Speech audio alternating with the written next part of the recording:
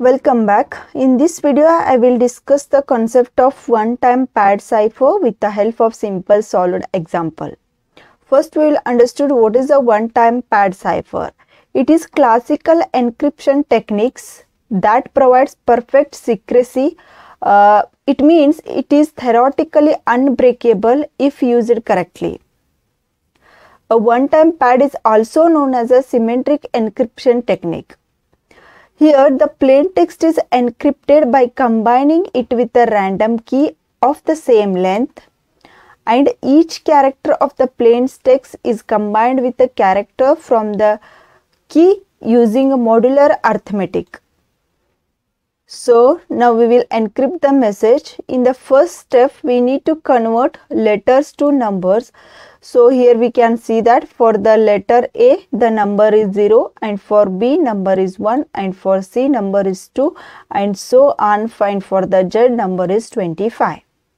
So, to find the encryption, we use the following formula, that is Ci is equal to Pi plus Ki mod of 26, and to decrypt the word, we use the following formula, that is Pi, which is equal to Ci minus Ki plus 26 bracket complete mod of 26, where Pi is the plain text letter, Ki is the key letter, Ci is the ciphertext letter.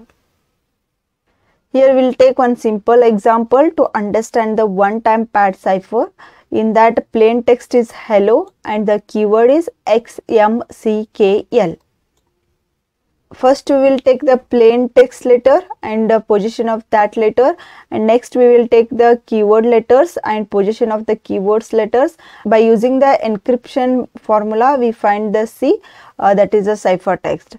So, in the plain text, first letter is H and the position of H is 7, and then the keyword first letter is X and position of X is 23. 7 plus 23 modulus of 26, which is equal to 4, and a fourth position letter is E. And second one, the letter is E in the plain text and M in the keyword, and E is the fourth letter and M is 12th letter. So 4 plus 12, that is 16 modulus of 26, which is equal to 16, and the 16th letter is Q. Similarly, we will find the remaining ciphertext for the remaining plain text letters. So, once you find the ciphertext, the final ciphertext letter will be EQNVZ. We encrypt the message. So, now we will decrypt the message. To decrypt the message, we use a ciphertext, that is EQNVZ, and we use a keyword, that is XMCKL. And here we will take the ciphertext letter and position of that letter, and keyword letter and the position of keyword letter, and by using the decryption formula, we find the plain text. So, first ciphertext letter is E and the position is 4, and key letter is X and position is 23. So, 4 minus 23 plus 26, and modulus of that answer to 26, which is equal to 7, and 7th letter is H.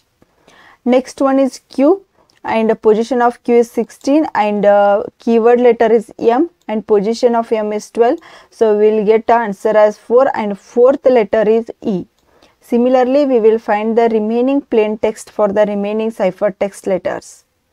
So, finally, we will get the plain text as HELLO. Here we can see that first we have a plain text as hello and keyword is XMCKL.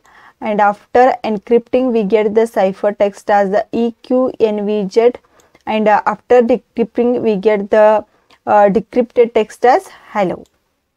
I hope the concept of one-time pad cipher is clear. If you like the video, do like and share with your friends. Press the subscribe button for more videos. Press the bell icon for regular updates. Thank you for watching.